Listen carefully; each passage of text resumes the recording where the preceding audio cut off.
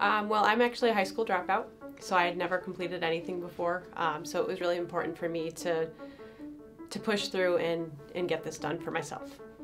Some nights I would get really stressed and not want to do it, and I'd always say, like, I'm never going to finish my work, it's not going to happen. But I never got close to quitting. Like, I wasn't going to quit. I knew I didn't want to prove everyone right, like, oh, she's just going to quit again. Like, I needed to do that for myself, no matter how hard it was. I really liked that it was accelerated because I do have 3 kids, so I really needed something that I was going to be able to do quick and all online, so that was really appealing to me as well. I was able to go about it like on my own hours. Like, I didn't have to be at class at noon or on a Tuesday. Like, I could do it any day of the week, anytime, and it worked for me. Right now I'm in child psychology. I'm working towards being a school counselor. A lot of the classes really pushed me to like develop more, like, for my career and for myself.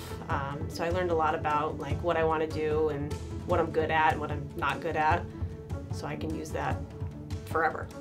I think someone should consider the American Women's College because of how supportive everyone is.